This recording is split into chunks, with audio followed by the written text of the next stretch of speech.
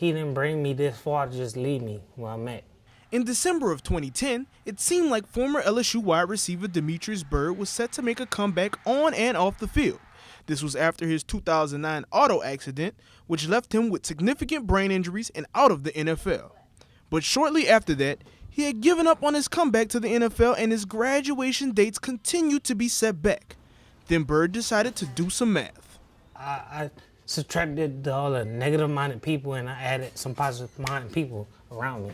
One of the positive people he added to his life is assistant coach Seth Barnett at Elite Athletics. Byrd and Barnett have developed a brother-like relationship, and Barnett says he stays on him to be at his best. We fight like brothers, and we're friends like brothers, too.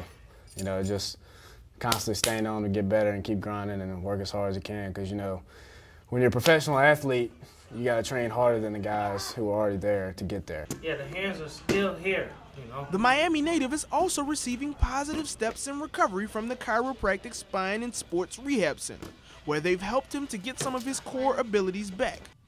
Office manager Heather Drayton says D. Byrd's drive has made him very easy to work with. He's got a lot of desire and he cannot wait to feel better. So training with him and helping him rehab has been really easy for us as a staff to do. He comes in, he's ready to work, he follows instructions well.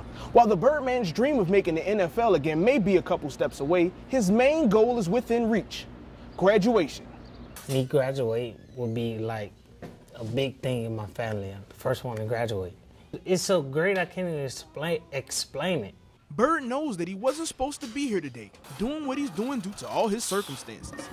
But Byrd believes it all happened for a reason. And I'm so proud of myself for just hanging in there. Just, you know, like they say, it's